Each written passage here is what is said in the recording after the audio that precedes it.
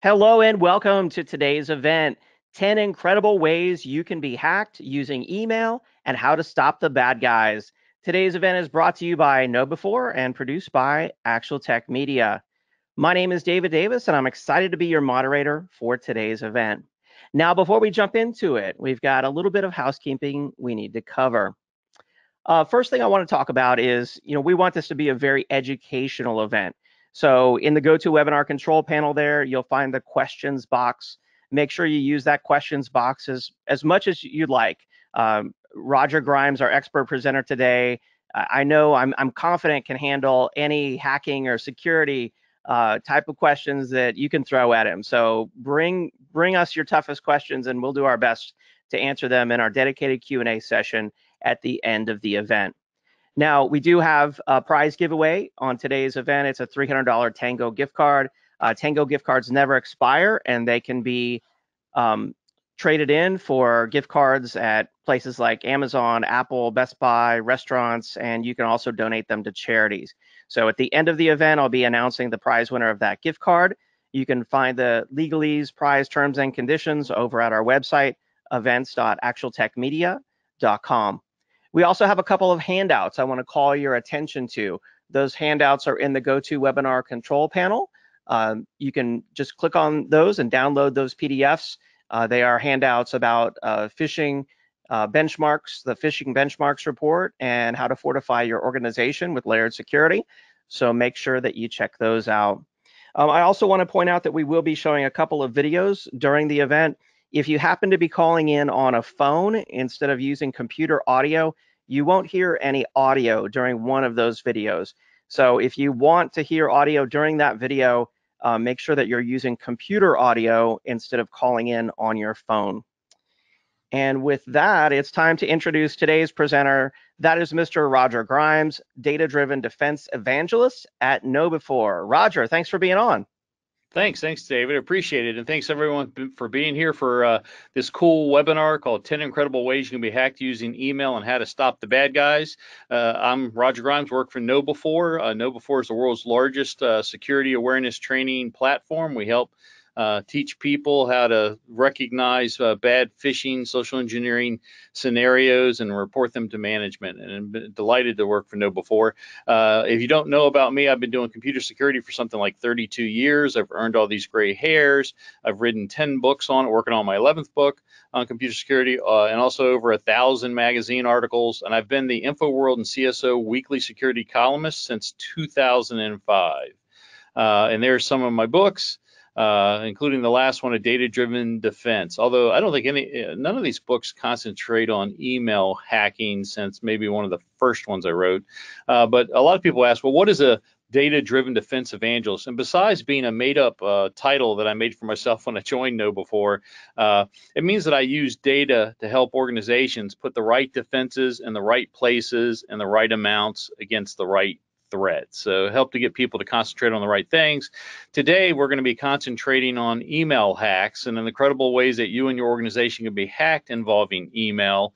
And it's really only advanced and interesting attacks are going to be covered in this talk. So I'm interested in attacks where email is the primary vector, or it could be the intended goal or just a method to get to the intended goal. It's something that's interesting, unusual, or very sneaky. It's not due to some unpatched software or a 0-day. It can be used for the initial compromise to break in somewhere, or be something called a post-exploitation compromise after they've already broken in. And it can be due to technical attacks against underlying technology or social engineering or both. But I'm not going to cover probably the many standard types of email things like simple phishing. And even though I'm going to show you some really cool email attacks, just remember that most of the things I show you today aren't as popularly used as simple phishing. Regular phishing social engineering is responsible for 70 to 90% of all successful malicious data breaches.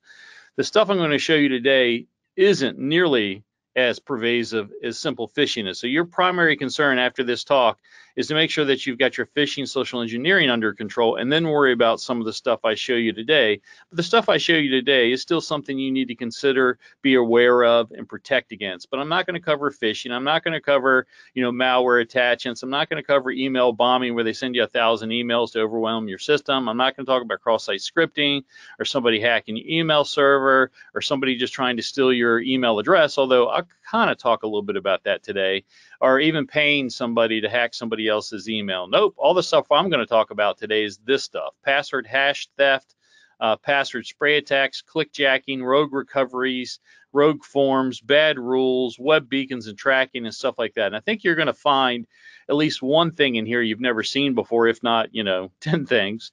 And certainly there are some really interesting and in some cases kind of scary attacks. The first I'm going to start with is kind of neat, and it's going to lead into a video by Kevin Mitnick. He's going to show you how this works he's going to show you a video and show you how he can steal your password hash simply by having you open an email.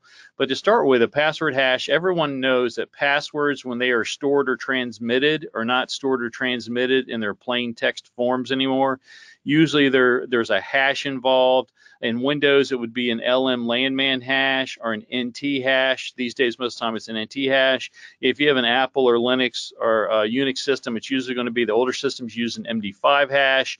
Today, most of them use a SHA-2 hash, but they could also use bcrypt or SHA-1.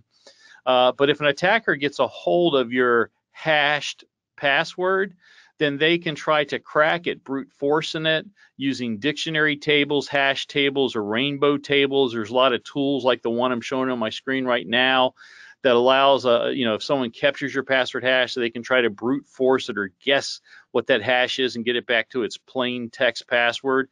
And I would say that if your password is 8 characters or less, pretty much anybody in the world can crack that password hash back to the underlying plain text password. And then people like Kevin Mitnick and nation states, I think they can go up to like 2022. Your password can be 2022 characters long, and they can break it in a relatively short amount of time.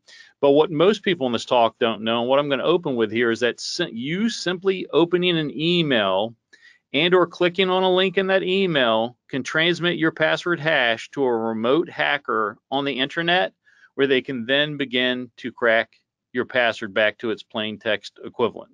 Most people don't know that, but here's kind of the setup. Victim opens an email, and then they click on a link, or sometimes they just simply open the email. I'll talk a little bit more about that. And that link is a malformed link, and usually what it has in it is a UNC path. UNC is used in that BIOS, it's Universal Naming Convention, and that UNC path will start with file : // 4 forward slashes, and then point to an object on the hacker's server, remote server, and then your browser will attempt to log on using an anonymous connection. The server will go, nope, I don't allow anonymous connections. You must log on when your Windows integrated logon. Most browsers are configured to allow Windows integrated logins, and it will actually send an NT challenge response session to the hacker server, and they can then convert that challenge response session to your password hash and then onto your password. So it's a pretty cool thing to see. The one that the demo that Kevin's getting ready to show in a couple of moments, he's using something called the Responder tool. It's a free tool you can download off the internet. His victim will simply open an email on Office 365. It will include that malformed UNC link that will point back to an object that's on his Responder server. Then the email browser program will attempt to retrieve the object. Responder will tell it has to log in. Responder will capture the NT challenge response. The responder will then convert that NT challenge response session to an NT password hash that Kevin will crack back to its plain text equivalent. So with that, I'm going to ask David to kind of kick out that demo, Kevin's demo, and just sit back. It's a really neat thing to see in person. Nick, I'm KnowBe4's Chief Hacking Officer. And as part of this webinar, I wanted to demonstrate a common technique that we use as penetration testers, but also the bad guys use the same technique. And this is by sending a phishing attack, not with an attachment or with an embedded hyperlink for somebody to click on, but sending a phishing attack so when the victim simply opens up the email, the attacker is able to steal the person's password hash. And in that particular case, the attacker is usually embedding what we call a UNC link, which stands for Universal Naming Convention. And that type of link, that's all it means is that link goes to a resource, but the user doesn't have to know what type of storage resource it is. They just are able to access the resource to get the information. So what we're able to do is embed this into an email. So when the victim simply opens up the email, we're able to steal the victim's password hash. So let me demonstrate this for you. Over here we have a Windows 10 virtual machine. Security definitions and McAfee antivirus definitions have been updated in the last hour. And then over here, we're going to run a tool called Responder. And what Responder is, it's a tool that abuses Microsoft's resolution protocols. If you want to learn about how Responder works, simply Google Responder and password, or Responder and LLMNR, and you'll be able to find a lot of information of how this works under the hood. So this is actually in the cloud, in the Amazon cloud, and it's just sitting there waiting for the for the victim to open up the email. So let's go over here. We're going to fire up Internet Explorer. We're going to sign in to Office 365.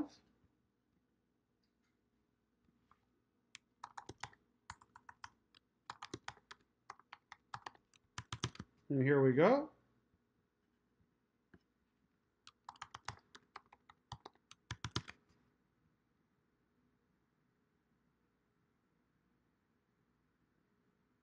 We're going to go into Outlook.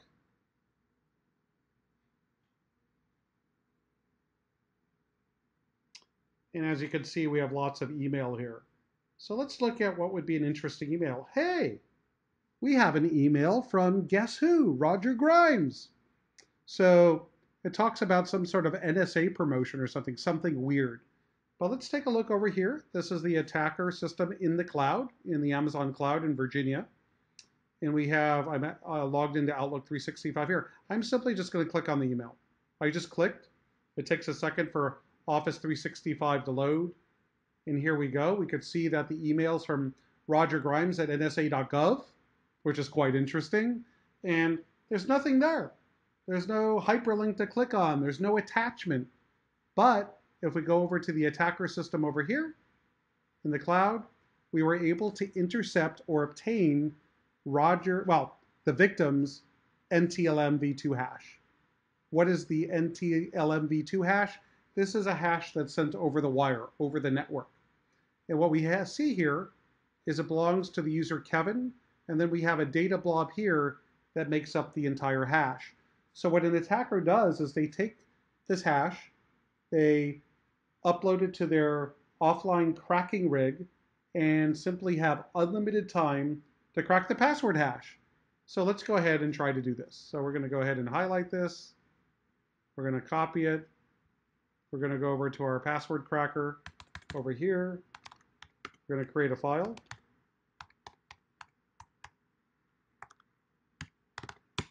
Here we go. We're going to paste in the hash. Very simple.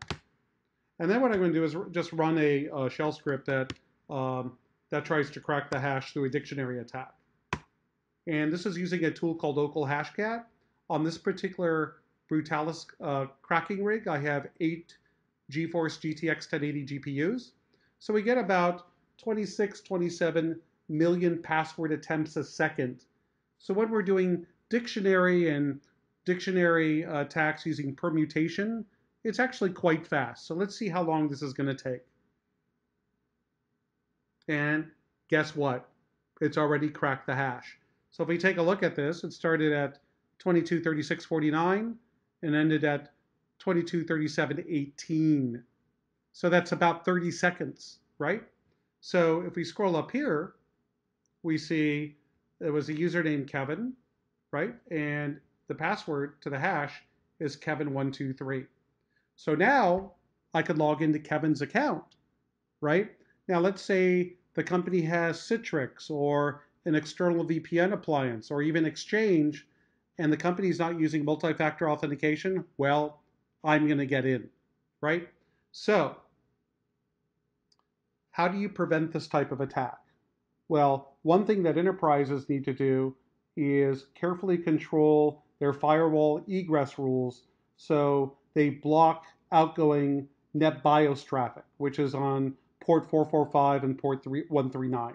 So that's one of the things that your IT department could do to prevent an attacker from being able to use this technique to get your users' password hashes. And more importantly, you need to stop, look, and think even before you open up an email, because that email might be malicious. Pretty cool demo, huh? Now, what's interesting about this, a lot of people will say, well, okay, it worked with Internet Explorer and Office 365. Does it work with other email clients? Does it, will it work with different browsers, or work with Apple's and Chrome and all this stuff? And the answer to all of those is yes. Now, the one difference between what Kevin did and what I've done this demo many, many times. I've had many friends do this demo using Responder. It's a really cool tool.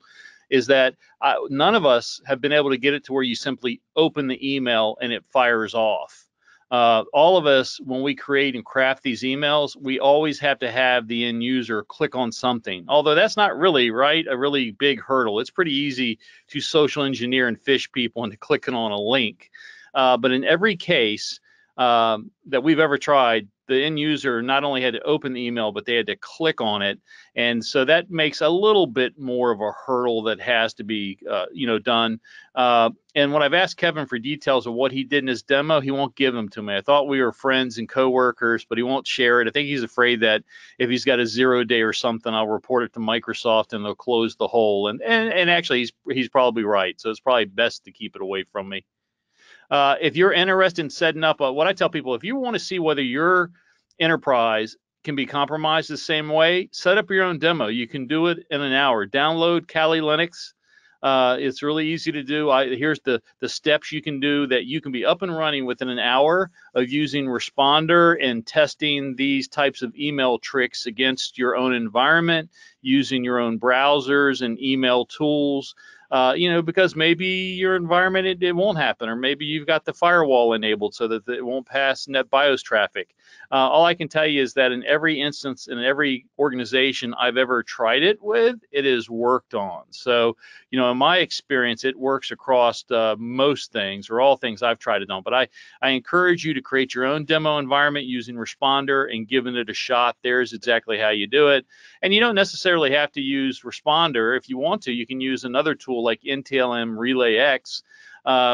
Once you have the victim's NT password hash, you can use it with many different tools, just like this NT RelayX. This allows you to actually run and log on to other people's machines within the same domain or forest. Interesting enough, this NTLM RelayX Python script won't allow you to log into the actual user's computer, but it will usually allow you to log into every other computer within the same domain. But you can actually log into somebody's machine using the other user's login name and password, and then run shell code or put a backdoor, or download their password hashes or whatever you want to do. So it isn't like Responder is the only tool you can use. Once you have somebody's password hash, there's a lot of things you can do. You can crack it to plain text password, or you can just replay it with different hacking tools to do different things in the person's environment. It's quite powerful.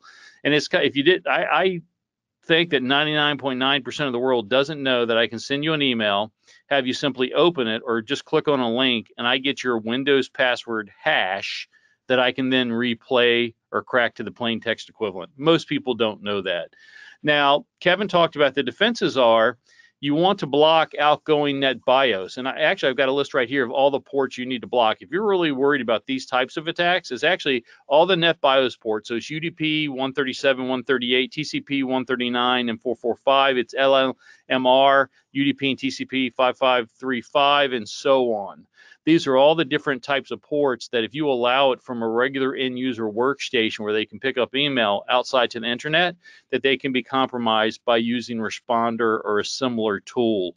One of the things you may want to do is filter either inbound or inbound links in email that contain file colon //////. That blocks the Microsoft Office 365 avenue. Although Adobe Acrobat just announced and patched last month an attack where you could open up a PDF file that contained that same file colon //// UNC link, and would bypass all of Adobe's protections about automatically running outside links. And so I could send you a PDF file that had this type of UNC connection in it, and Adobe would not warn you that you're opening a file that had connections to external links. They've now issued a patch, so if you're fully patched on Adobe Acrobat, you're fine.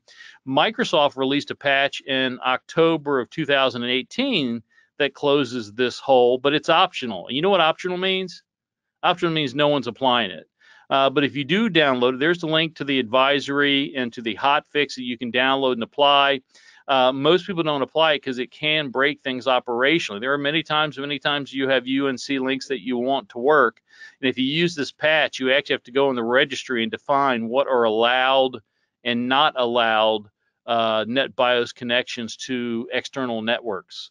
And people that have applied this patch without doing the necessary research to determine that have created operational problems. So anyways, that's how you fix it. We're going to go on some other neat stuff, and I'll show you at least a couple more interesting hacks. But here's one's kind of a more traditional method, which is called clickjacking. And this is where an attacker, the spammer, the phisher, they send you something in an email usually, or it's in your browser, and they're asking you to click on something, and you're going to click on something else. And at the last second, they've used JavaScript or something to kind of all of a sudden at the last second move, like to move what you're going to click on. Like you think you're going to click on a login screen, but the last second they close the login screen, and what you click on is some type of rogue website or malware or something like that. So this clickjacking, it's been going on for decades. Most of the browsers have shut these down to stop these clickjacking attempts. But if you have a touch screen, the bad guys now have a really cool thing, and that they can actually create on your touch screen something that looks like a black hair or eyelashes on your screen, or a black dot. And if you go to wipe it off the screen, you're actually activating an HTTP link, because those are not dust and hair. Those are objects that link back to, could be malicious servers. And right now, we've only seen this used to do advertising, to get people clickjack to advertise. And I guess it's not clickjack, it's fingerjack now. Well, that kind of sounds bad, but it certainly is probably going to be picked up by the malicious people, because people are falling for it. So something to be aware of is to educate yourself and end users that thing that looks like dust or hair on your screen may not be dust or hair. And when I just showed you that simply clicking on a link allows me to steal your Windows integrated password. So be aware of that attack. Password sprays attacks, these have been around for at least 2 decades. A lot of times when hackers are trying to break into you, they're trying to, let's say, break into you, and they'll guess at your password many, many times. Well, most companies have account lockout rules that only allow you to, somebody to guess incorrectly your password, let's say 3 times or 5 times or something like that, before it actually locks that account out, locks it out for a certain number of minutes, 5 or 10 minutes, 15 minutes a day, or actually requires an administrator to reset the account to unlock it.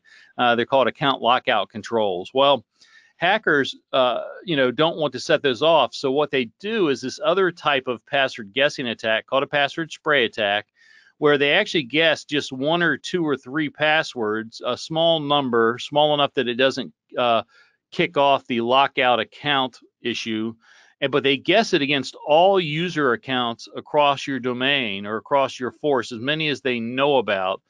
This is known as a wide, low, and slow attack, because it avoids kicking off account lockout and alerting. It's many, many times successful, but the hacker needs to know a lot of logon names or email addresses for it to work. And keep in mind, you can never, if you have the true administrator account RID 500 enabled, it can never be locked out. So a hacker can guess against it any number of times. But using these password spray attacks, what they need to do is at least get your email addresses and or logon names. And those are usually all over the internet. You know, if you've ever done you know, have I been pawned search or some type of dark web search or whatever, typically your organization's valid email addresses are all over the internet. Here's an interesting tool that I kind of highlight here called the Fingerprinting Organizations with Collective Archives FOCA tool. It uses 3 different search engines. You basically type in the domain name of the company that you're wanting to look up content on, and it will fire off 3 search engines, and it'll bring back every document, an email name and login name and portal, and you know, anything else it finds. So that's a tool that would be that a hacker, a tool like this that a hacker might use to learn as much as they can. But more importantly, for this particular type of attack, they're looking for email addresses and or logon names. And they're also looking for some type of portal, online portal that they can use those logon names and password spray attack against. It's very easy to do some type of Google search or Bing search and find other people's, you know, online unprotected portals. You know, they find your Outlook for Web Access portal, your Office 365, or they know your company uses Gmail, or maybe in this last example, they found your Cisco VPN connection server that they can get to.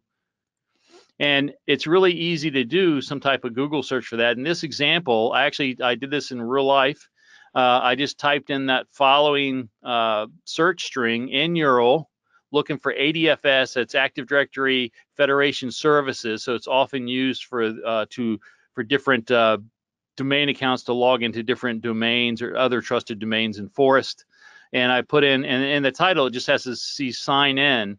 And if you put this into Google, even today, you're going to find lots of unprotected ADFS logon portals that you can log into. And by the way, you should not do that. You shouldn't attempt to do that. It could be construed or be considered illegal if you do without permission. But setting up this slide, I did it, and look at the bottom of the screen. I found one for Tesla. And when I clicked on it, look what I got.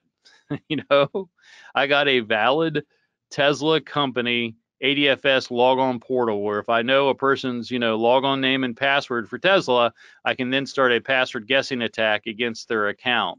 So the attacker collects as many logon names as they can. They identify one or more portals, and then they get a list. They need to have a list of a bunch of passwords to try. And what research has found out is that 75% of organizations have people with passwords on a list of 1,000 passwords, and 87% of organizations have somebody that has a password on a list of 10,000 passwords. So the attacker just goes and gets a password list they want to use. They're all over the internet. You can find literally hundreds of them. I've got some examples of them here. And they then fire that off. What they then need to use is a password spray attack tool. There's an open source one called Spray. It's a shell script, and you just type in Spray, the type of login you want to do, whether it's, you know, an HTTPS login or a Cisco login or whatever, the target IP address of the server that has the portal on it that you're going to guess against, the list of your user names or logon names or email addresses, and then the password list. You can even tell it how many attempts it's allowed to do per lockout period before it sets out the lockout period, and how many minutes the lockout period they have to wait before it resets the counter, and even put in the domain name as something optional. Again, this is something that you could go to right now on GitHub, download it, run it, and be up and running and doing password spray attacks in no time. There's an example that I ran just in a demo lab where it's finding a couple of valid credentials for me and Eric, one of my co-evangelists. But if you don't like Linux and shell scripts, there's a ton of GUI tools out there on the internet that I've used many of them for years. Enable, WebBrute, Brutus, and different ones that do the same thing, where you just get list of logon names, list of different passwords to try. You point it to the server and you just let it go. Here's 2 other examples I took pictures off the internet of where they're using different password spray tools. And if you look, these are real attacks that attackers took, and you can see that they're being highly successful. You know, it takes lots and lots of requests. It looks like in one of these requests, they got over 12,000 attempts, almost 13,000 attempts. But guess what? They're, you know, being successful. They got a lot of valid passwords here. And password spray attacks is one of the most common ways that attackers break into organizations. So what your defense is? First of all, try to use passwords with strong entropy. And usually what I like to recommend, me and Kevin like to recommend, is a long password. It doesn't necessarily have to be complex, but you certainly don't want to use a password like password or something like that, or QWERTY or 12345. You don't want to use any of the passwords that are the most common passwords in the world. You want to use a password that's really tough for it to guess at. Certainly, if you can use multi-factor authentication, that can give you a lot of protection. Although, if you want to see how to hack around multi-factor authentication, please Bing or Google my Roger Grimes' 12 ways to hack 2FA. You'll see that I can hack around MFA pretty easily. You want to protect your online login portals with VPNs that require some type of VPN authentication, like a digital certificate, before they can start to attempt to do password guessing. You want to rename the Windows administrator, the true administrator account. You want to rename it to something else, because if you rename it and the attacker doesn't know what you renamed it to, it's hard for them to password guess against it. You also, I think that you want to do FOCA, use a tool like FOCA and search the internet and the dark web and find out how much of your company information is out there, and then work to make sure that you delete it, or you find passwords and stuff like that, that you make sure the passwords are changed. You want to enable account lockout so you can get some alerts if somebody is trying to do some type of password spray attack and they end up locking out accounts. And more importantly, what I want to ask everybody today is, you want to ask your IT security people or your event monitoring people, does your monitoring detect these low and wide password spray attacks? Most event monitoring tools do not detect them, but you can configure them so they do detect them. Here's another interesting thing. If you're using, every time when you're using like general email, whether it's, Microsoft, Hotmail, Office 365, Gmail, whatever it happens to be, Yahoo, nearly every major email provider has a recovery method that you can say, hey, my password's not working and I want you to send me, an SMS PIN code to my phone, or it will ask you a couple of questions, these password reset questions, or it'll send a recovery PIN to an alternate email address that you previously defined. All I know is that almost all the recovery methods are not nearly as secure as the primary method. And hackers know this too, and they will oftentimes intentionally send your email account into recovery mode and then use that recovery mode to compromise it. And I would like to point out that if you have password reset questions, they are terrible and evil. Any system that asks you for password reset questions and answers, like whoever determined that your mother's maiden name was some type of secret, but even when they come up with those obscure questions like, what was the name of your first grade teacher? What was the color? What's your favorite color? What was the color of your first car? Blah, blah, whatever they ask you, those are all horrible authentication methods, because hackers can guess an answer. If someone, a lot of that information is public.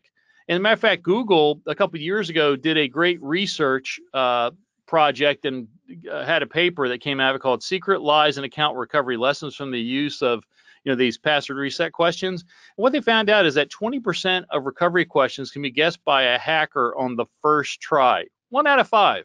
Turns out if your favorite first car was red, that's pretty common, or blue, right? It's not that hard. There's not that many colors of cars. And I thought it was interesting is that 40% of the time people were unable to recall their own password reset recovery answer. And 16% of the answers can be found in a person's public social media profile. These password reset questions are horrible authenticators and should not be used. They're so bad that Google and Microsoft don't allow them anymore, but many, many banks and financial institutes, many, many websites will not let you set up an account on their website or service unless you set up these password reset questions. If you get them, do not put the real answers in them. Treat them like passwords. Like when they ask me, what was your high school mascot? Someone could look that up and find out that I was a knight or something like that. You don't want to put that. You want to put something like pizza, dog, frog, or something like that with some gobbledygook on it. You want to treat your password reset recovery questions like they're passwords. The unfortunate thing means you have to write them down somewhere, just like you might have a password, But however you do it, however you protect it, do not put in the real answers in your password reset recovery questions. And if you've got password reset recovery questions you know about today, go back and change the answers and do not put the right answers. Every time they ask me, what's your mother's middle name? Dog, dog. What county were you born in? Dog, dog. What was your favorite car? Dog, dog. What was your middle school teacher's name? Dog, dog. I do not put real answers in there. But there's an even easier way for hackers to they can actually use your legitimate recovery method against you, especially SMS recovery. All they got to do is know your email address and phone number. And then what they do is the hacker sends you a SMS text to your phone number, to your phone, pretending to be your email provider, saying that there's an issue, and they're going to be sending you an SMS PIN reset code. So something like this, we're from Google Security. We've detected a rogue sign-in to your good guy at Gmail account credentials. In order to determine the legitimate login, we're going to send you a verification code to your previously registered phone number from another Google support number.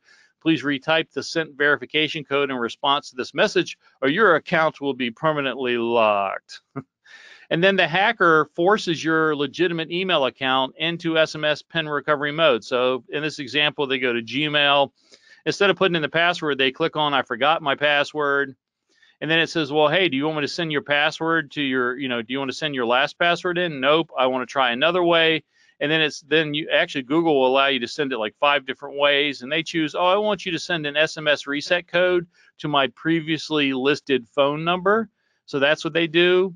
And then your phone gets this legitimate, Gmail, Google verification code. That is a real message from the Google SMS recovery code service, but you've been told to type it back in response to the original message, and then the bad guy takes that code and logs into your account using the recovery code sent to you, takes over your account, changes the password, changes the login method, and most people don't even know that it occurred.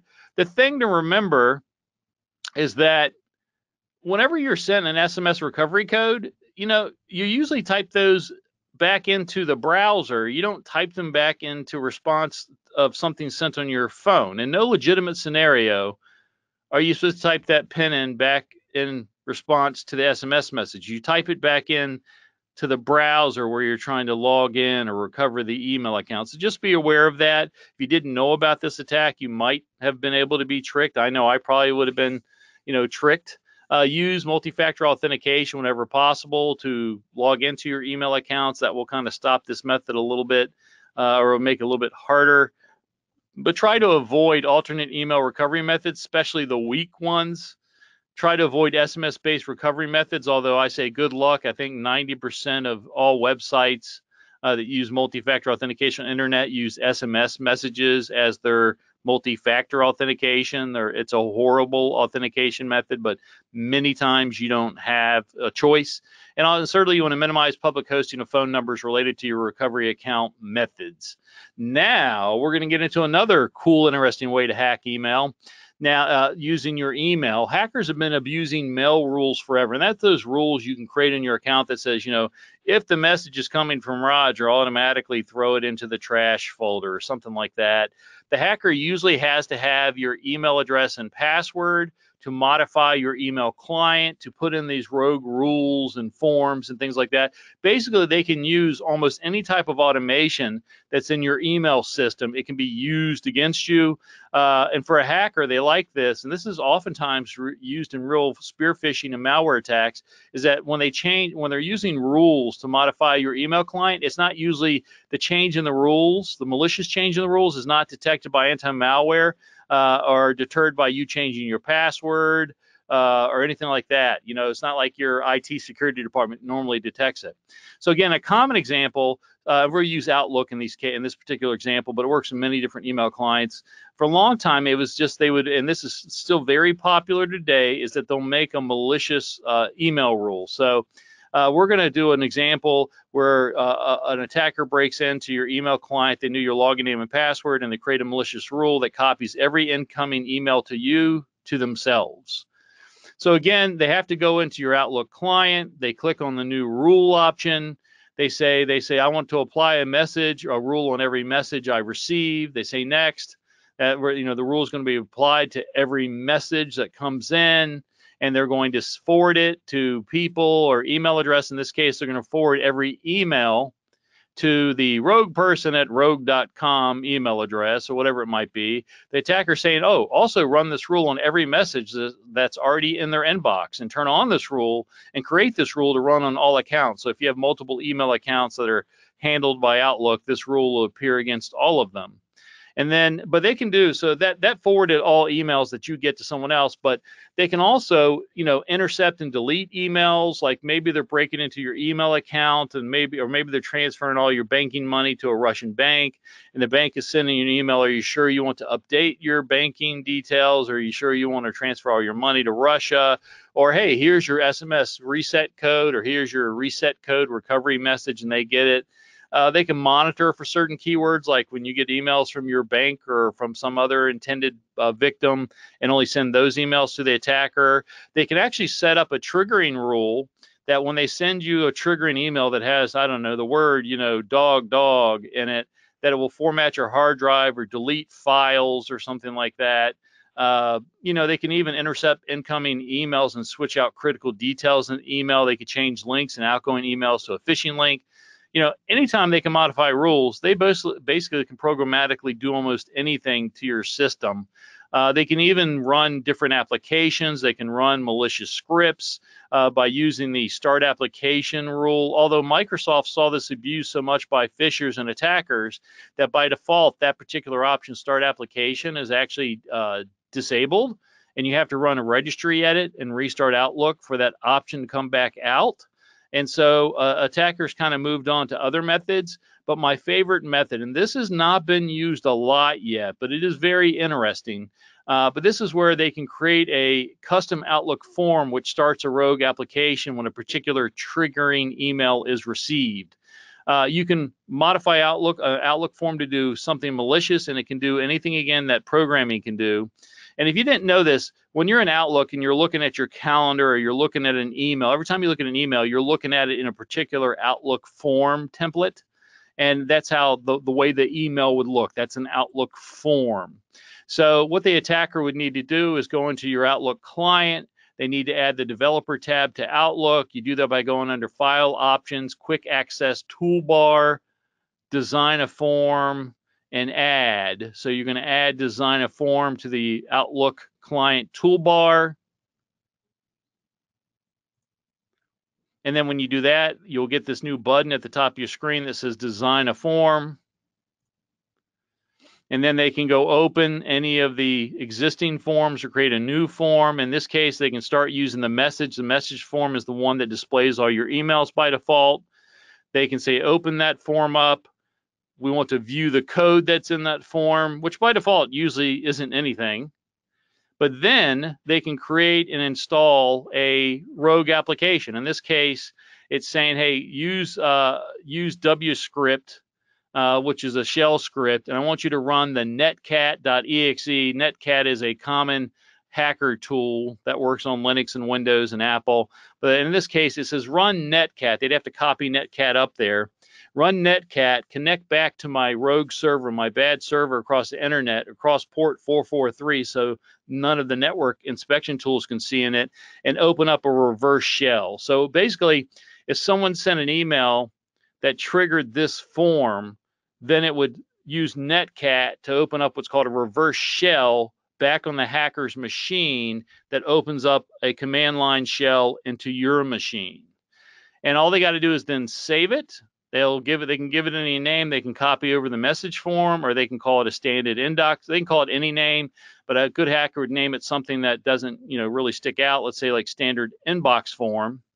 And then all they have to do is send a triggering email. And how do they send the triggering email? They just send an email. They just create the same name. In this case, Outlook standard form. They create that same form name. It doesn't have to have, all it's got to do be the same as the same name. They create an email using that form, send it to the victim, and Outlook will go, oh, this email has this form. It matches my form name, and it will then run the commands that are in that maliciously modified form. Pretty cool. Although you may say, well, you know, Roger, you're telling me that the attacker breaks into a person's machine with a login name and password, modifies their Outlook client to have a modified form just to send a remote triggering email. Isn't that kind of crazy if they're already in there? Well, I'm glad you asked because there is a tool that allows you to do all of that rogue forming from a remote location. All you need to know is their login name and password for their email client. And you can use this open source tool. It's made by a company called SensePost, called Ruler, and it allows you to create custom remote forms remotely, modifying the user's email client remotely to have that rogue form. Sorry about that. Got a calendar thing going off here. Apparently, I got a lot of things going off here. And then, so it allows you to remotely send commands to create a malicious form on the end user's email client, and then you can send a triggering email and fire off that remote form. And all you need is the email credentials and some mail server info, which is very, very easy to get. It's an open source tool that you can run, and I'm going to show you a demo in just a couple of seconds of how this works. But this is how you can go watch it on YouTube. SensePost has got a couple of great demos. It's just one out of like 5 or 6 that they have using this technique. But again, they're going to use the Ruler hacking tool that they created, open source Ruler hacking tool, to create a rogue form in the victim's Outlook that runs the Empire PowerShell remote shell that creates a reverse command shell back to the hacker's machine. So it's pretty cool here. This is the demo. I'm going to tell David to kick it off, and the video is kind of silent, so I'm going to be talking over it. A Ruler tool that's been fired up. This is on the victim's machine. They don't have a rogue email yet. On the right-hand part of the screen, you can see Microsoft's Process Explorer is showing you that it doesn't have a command shell yet. Now they're back to the hacker's machine. They're going to fire off Ruler. They're going to create a Ruler form that has the PowerShell, Empire PowerShell malicious tool in that rogue form. At the bottom of the screen, they're showing you there's no connected clients to the Empire shell yet. There is the encoded binary at the top that allows the Empire PowerShell to work. They're going to create the remote rogue form on the victim machine. That's what they're doing here, and so this is going to create the rogue form on the victim machine that will kick off the Empire PowerShell. You can see it's creating the email template. So it did an RDP log on to the person's machine, made a form change, and now they're going to create a triggering email that's going to appear in the end user's inbox that will open up a CMD command shell over in Process Explorer. You see this. So here's the rogue email that's arriving. They then click it, and boom, look, there's a remote command shell up there. And now they're going back to their machine on the Empire PowerShell, and you can see the victim's machine now has been compromised, and there's a remote shell back into the victim machine. I mean, that's pretty cool, huh? All they had was a login name and password, created a remote shell, and the Empire PowerShell may sometimes be protected by antivirus, but you can put anything in there and you can encrypt it. And it's really easy to get the Empire PowerShell. It's one of the most common malicious tools used today, and usually doesn't go off on antivirus. It's a pretty cool little thing. If you want to see that demo, there's the link. Download my slides or email me at rogerg@knowbe4.com, and I'll send you a link to these demos. They're really cool, and I want to thank SensePost for allowing me to borrow and display their demo. But pretty cool stuff here where they're firing off and getting an Empire shell that ends up a person just clicks on their email. It's a fake email, and that triggers a rogue form that kicks off a PowerShell, that kicks off a command line prompt that the bad guy is now logged into. Pretty cool stuff. How can you defend against it? Well, use MFA whenever possible for email if you can do that and require it. Although I tell people it's good to look to see what rules and custom forms you have in your environment. The people that made Ruler made a script called Not Ruler, and it will check for custom rules and forms in your environment. Microsoft, the link above there, that's a Microsoft link. So if you've got Office 365, and Outlook and all, you can run that, and it will get a list of all the email rules and forms. Now, what it brings back may or may not be malicious, but I would say to you is, do you know whether or not that people are running rules and or forms in your environment, and if so, are some of them malicious or not? At the very least, you should probably monitor your email client configuration for new rules and forms and changes. Because again, new rules is one of the most common ways that malware and phishing gets around people these days. They compromise their email in some way, create a fake malicious rule or create a malicious rule, and then they have control of that person's environment for a long time. So you want to keep a lookout on it. This next one is just web beacons. This is not quite as devious, but just know that anytime you open up an email and you allow the graphics or objects in it to be displayed, many times it has some type of invisible object that tracks you that says, yes, Roger opened this email. So it says 40% of all email contains web beacon trackers, used by both legitimate vendors and bad actors. But just know, if you open up an email, you allow it to display objects or connect the links, it's pretty much going to track that email to what type of workstation opened it, what operating system they are running, what's the IP address, what was the user's name. Even if you forward that email to people, they'll get a list of everybody that was in your forwarding list. It really is highly accurate, even been accepted in courts of law, but they're called email tracking, and it works by embedding uniquely named images in your email that are encoded with a number that's just specific for you, for your email address or identity. So when you open up your email and you display it, they pretty much know that it's you. Web beacons are often these 1 pixel transparent images, but it can be 100 different emails in that email that tracks it towards you. The common link is that it's usually an HTTP or HTTPS link back somewhere else. Here's an example of a legitimate email I got from Nikon, because I own a Nikon camera, and if I look at the source code, when you go look for these things, you'll see that width equals 1, height equals 1. I mean, it's saying that's a graphical image that is 1 pixel big and 1 pixel wide or whatever. That's not really anything you're meant to see, and it's attached to that unique identifier, and that, I guarantee you, that unique identifier is attached to my particular email address.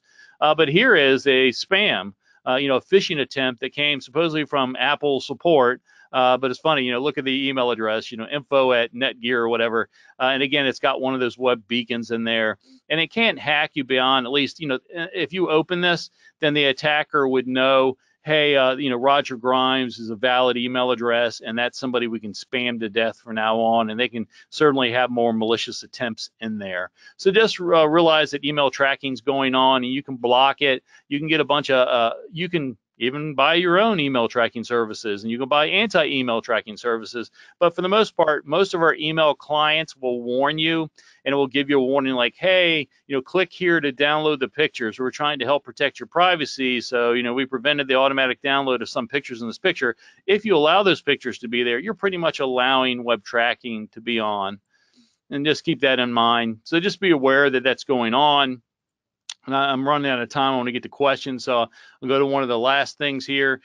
Sometimes they don't have to manipulate your client, your email client, at all.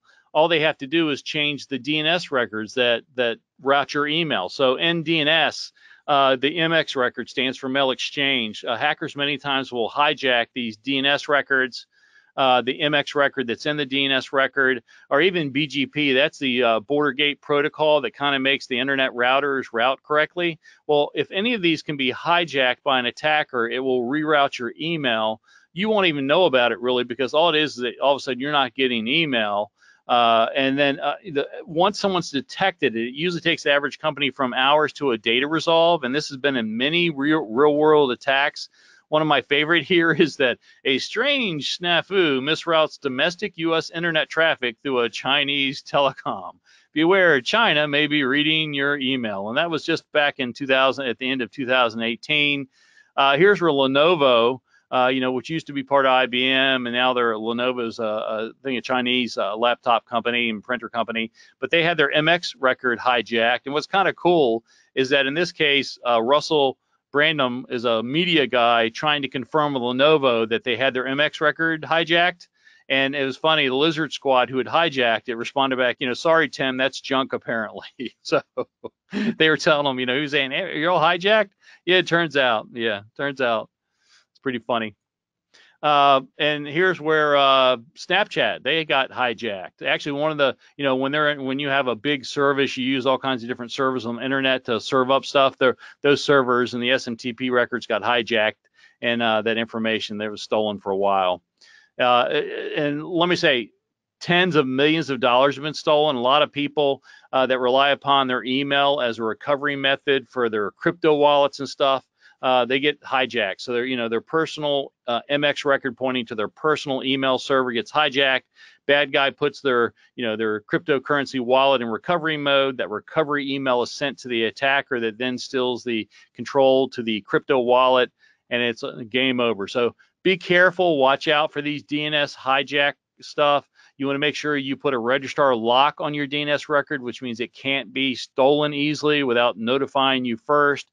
It's good to use multi-factor authentication, require that to change DNS records. You definitely want to get notified of any changes to email-related DNS stuff.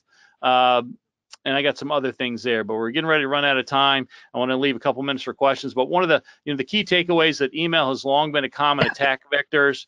Many of the attacks, most of the attacks that I showed you today, people that are not detected by traditional AV, and if you're not even aware of them, you can't look for them, like like bad malicious rules and forms. So you want to train your employees to be aware of some types of these attacks and also implement that. So phishing is your number one problem. Simple phishing and social engineering is responsible for 70 to 90% of all malicious email attacks. But these types of attacks also do occur in the real world, and you want to take, the appropriate defensive steps. Also want to tell you to make sure you take a look at KnowBe4.com/resources. I think we have 15 free tools now. We gain a new free tool every couple of months. Lots of white papers, including my 12 ways to hack 2FA. Is now out there. We got lots of white papers, lots of cool stuff there. Please check out KnowBe4.com/resources. And one of my favorites is the password exposure test tool. That's where you can find out and see if your email passwords are already out there on the internet or the dark web. That's pretty cool. That will run it against all the accounts in your Active Directory domain. Pretty cool stuff. With that said, we're going to go in. David's going to help set us up for some questions, and I think announce who won the contest for the $300 Tango card. That's right, Roger. Yeah, really great presentation. Some really scary, mind-blowing stuff. So thank you. The winner of the $300 Tango card is Brian Hune from Colorado. Congratulations, Brian. We'll reach out to you with your prize. We do have a few questions here for you from the audience. I know we don't have a lot of time left, so maybe we can just take a couple. Francis is asking about passphrases. They're saying, is horse, cow, cheese, yellow 587 pounds still valid, and will it prevent hacks, in your opinion, Roger? Well, yeah. So the longer password, the longer entropy is going to help. I think if everybody went to passphrases, the password hacking tools would just change the passphrases and make them not quite as good. But right now, most of the password hash cracking tools, rainbow tables, are still cracking individual letters. And so I think it provides you a lot of defense for some attacks. I mean, there's other attack types where no matter what your password is, I can steal it. But in a lot of the attacks I showed here today, especially the password spray attacks and the password hash theft attack at the beginning that Kevin showed, a longer, more entropy-driven password, and longer is better, it's going to give you protection. So yes. Okay. Christopher said that he bought your book many years ago, Hacking the Hacker. So that's good feedback there. Brian is asking, would the 256-bit encryption standard make it take a lot longer to crack the hash?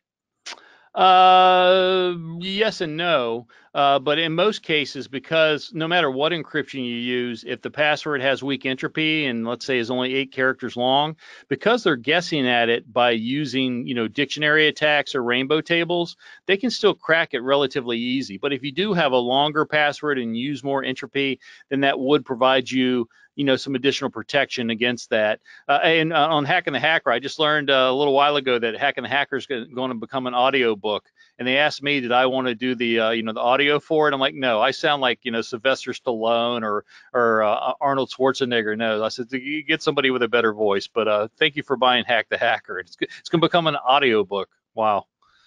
I need to check that out, actually. I'm going to be on the lookout for that audiobook. Let's see here. Last question we probably have time for.